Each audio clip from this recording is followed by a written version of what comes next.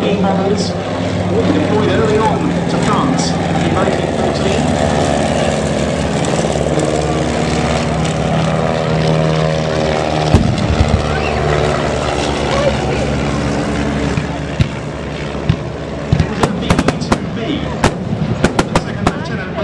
Morehouse of the Royal Flying Corps became the first aerial recipient of the Victoria Cross for an attack using a single bomb on the railway near Courtrai station in Belgium, in which he was fatally wounded.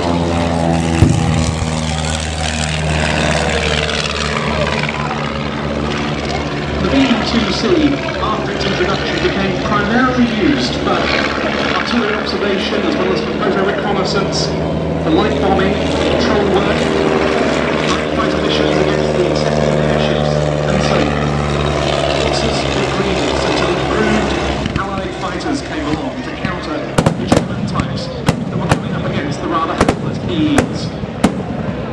The performance of the BE aircraft was much criticised at the time, especially its poor manoeuvrability. But look out straight in front of us now, the two different triplane designs, the Sopwith being pursued by the Fokker. And it gives us an idea of what the actual dogfights of the First World War must have looked like. In those days, we're talking dozens of aircraft, each with close-in tail chases.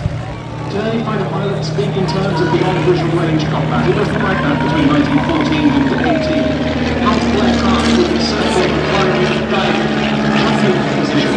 The pilots, each seeking to get onto their opponent's tails, they've largely been using.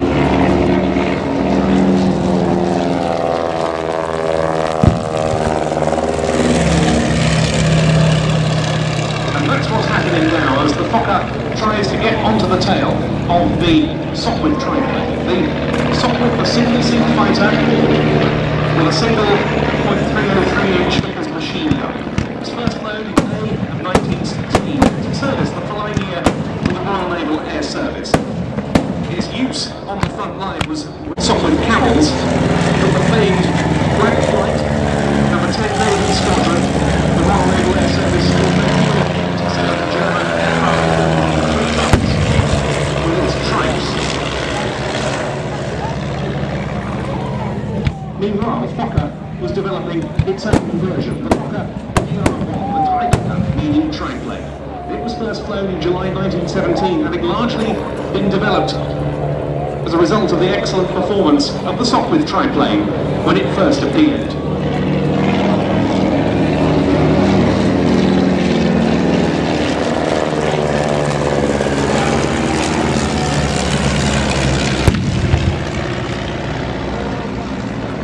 There's one aircraft that's really emblematic of those used by the Imperial Navy.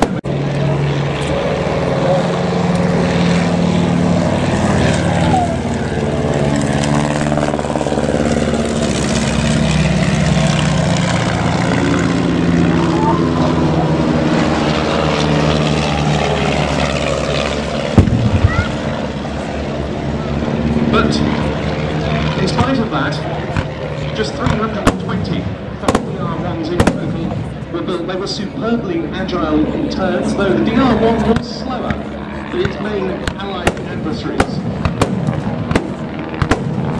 Its structural problems making themselves known, which saw the biplane from the D7 starting to replace it.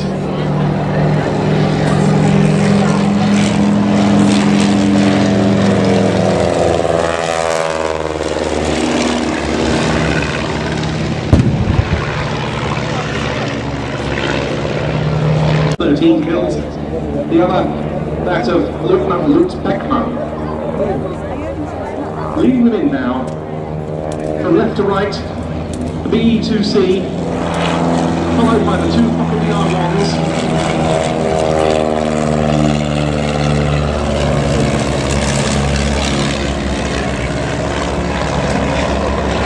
And lastly, the Sopwith triplane.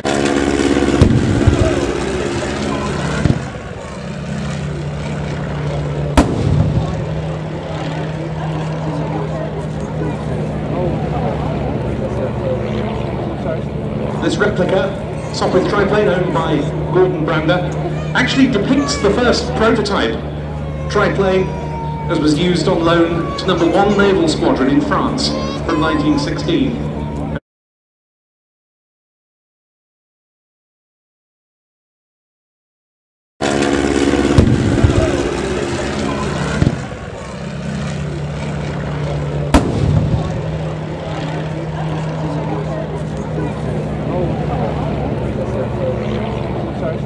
This replica, Sopwith triplane owned by Gordon Brander, actually depicts the first prototype triplane as was used on loan to number 1 Naval Squadron in France from 1916.